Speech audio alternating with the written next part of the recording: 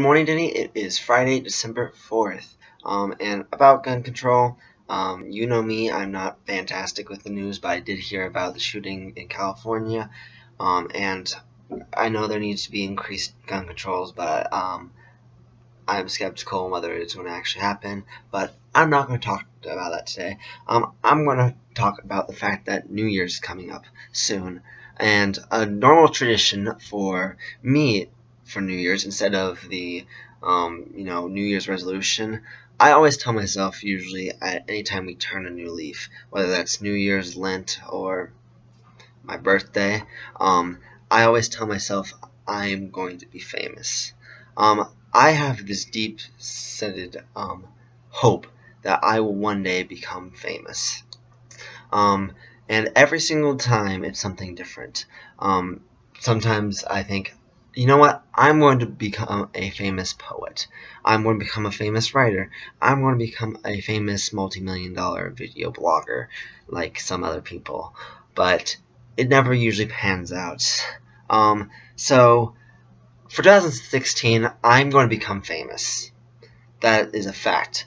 I am going to publish a psychology paper. I'm going to be the first author on a psychology paper. How do I know this? I don't. I'm just really hoping very hard that I do, because I know I have the potential to become relatively famous within a small community.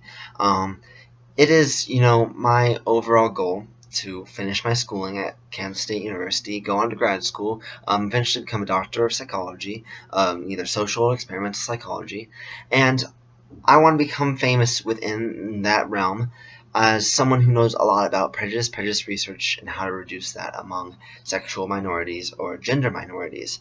And right now I am hopefully diving into an unexplored field about transphobia. I have been spending the past 2 weeks with a little bit sleepless nights going over data about what Midwestern college students know about trans people. And we have to start somewhere. If I don't do this grunt work about categorizing 500 different adjectives for transgendered men, I will never get to work with the big stuff. It's kind of like a rite of passage, and I understand that, but sometimes it's frustrating and I can't see the big picture. But when it comes around New Year's, I know I'm going to become famous. I may not be an LGBT rights activist who storms on the streets of Washington to demand equal rights for all, even though I want to. I probably am going to be a relatively unknown voice, but I still want to be a very large voice in the small community that I do have. The academia of, why people hate other people. Anyways, I will see you on Monday. Next year, Monday, Wednesday, Friday, 3 days a week. We're going to have a fantastic time.